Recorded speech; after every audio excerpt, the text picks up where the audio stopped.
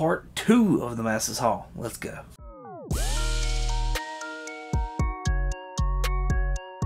What's going on? 22 here. Let's start off part 2 of this massive haul. This is all PC run stuff that I picked up.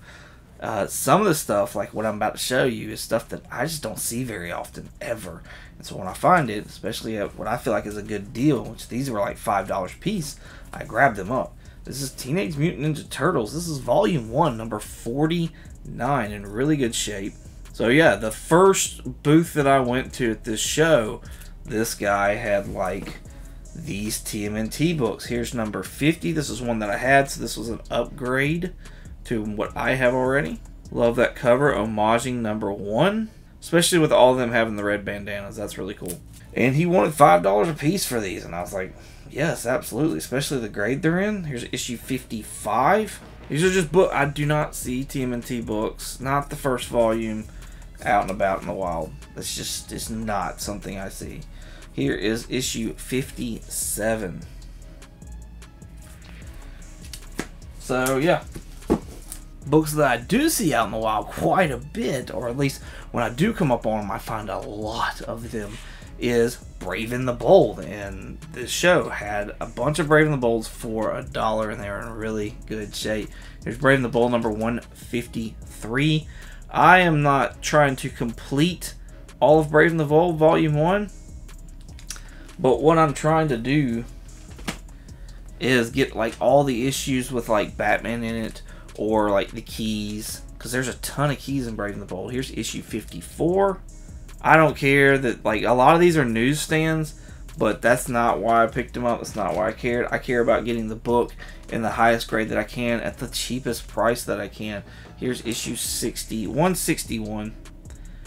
And like I said, I'm just picking this series up, especially the Batman where he's in it, and that's over half of the run, because I feel like this is one of those Batman volumes that like people just don't talk about. Like you'll see people go after Detective Comics run, you'll see people go after the Batman run. Here's issue 163, but you don't hear people talk about the Brave and the Bold, and these have some really cool covers on it, some awesome artwork, and also it's just him back, you know, Batman teamed up with a lot of cool characters within like the DC mythos. Here's issue 164. Like I said, Brave and the Bold has a lot of key books in it as well, with the first appearance of the Justice League, their second and third appearance in there, the first appearance of the Teen Titans along with their like first and second appearances. 167. Suicide Squad, Hawkman has his like first Silver Age appearance in it, I believe, and like he's got a nice little run in there.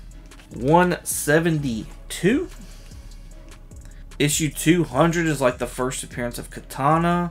I believe the Outsiders first appear in Brave and the Bold. It's just, there's just a lot of awesome issues in Batman, or in the Brave and the Bold. Issue 173.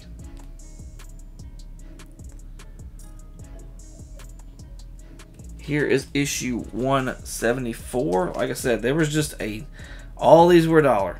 Every single one of them was $1. And like I said, they were in really, really good high grade. And this was like my last stop, the last booth that I went to, because I was like, I'm spending way too much money. 175.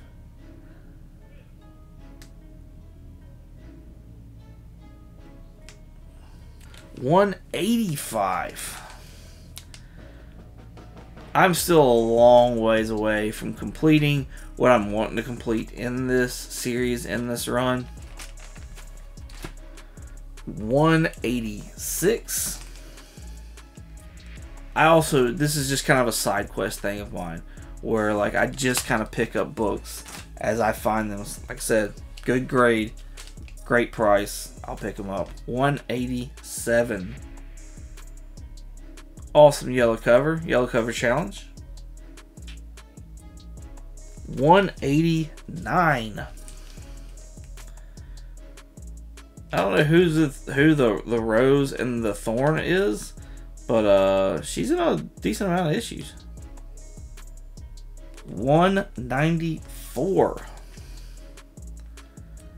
Batman and the Flash getting monkey stomped.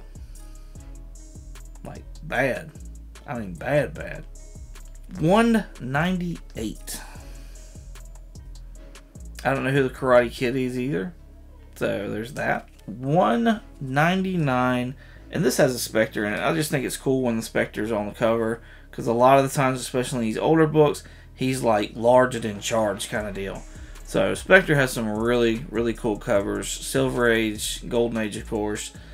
It's just really cool to see him on a cover. I feel like they did him right when it was those eras of comic books.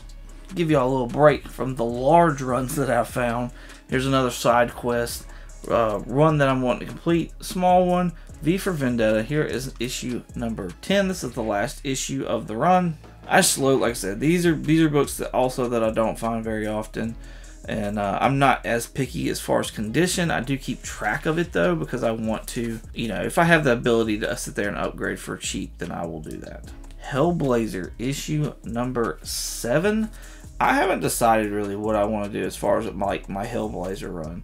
There's 300 issues in the very first volume, and I don't want all 300 issues though. So I don't know if I want to do like the first 25, if I want to do the first 50, the first 100, what it is right now. I'm keeping all my books going to 100. I just don't know that I want to stay that way though. Here is issue 88 though. Really cool cover. Really cool cover. Of course, I had to find some more Iron Man books because the goal for 2023, the one that I set late in the year, because I did horrible at picking goals, but I'll have a goal video up, so be on the lookout for that, is I wanted to have 50 or less books to get starting out in 2024. So this went towards that. Here is Iron Man issue number 47.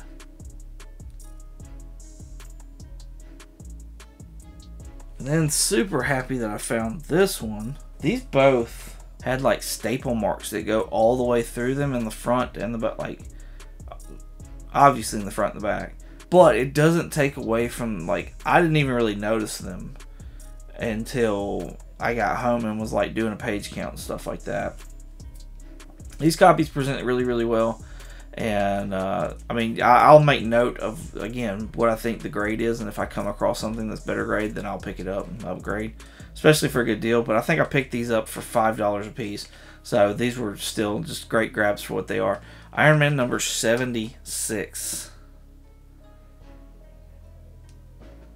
I'm also working on the Sandman run. I believe that's through issue 76 that goes to. And here is issue number 24. I don't care particularly too much about the condition of these that I get them in. I just want them in like decent condition. Issue number 27. And so these, I picked up all these for $1 a piece. And I feel like that's like, I don't pick up doubles. I do make sure that like what I'm picking up is something that I don't have, especially right now. Issue 28. But for $1 a piece, and most all of these were in like really, really good grade. Issue 35.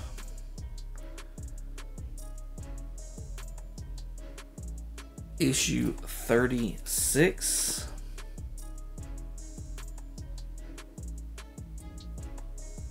Issue number 40. These all have extremely weird covers on them. I don't know why they have such weird covers, but they do. Especially that one. That one's super weird. Issue 41. I think with this pickup of Sandman books, this gets me a little over half, the majority of the way through Sandman, which is considered to be volume 2. Issue 43.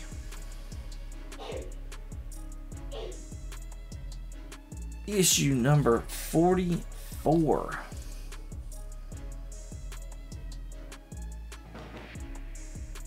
Issue 45.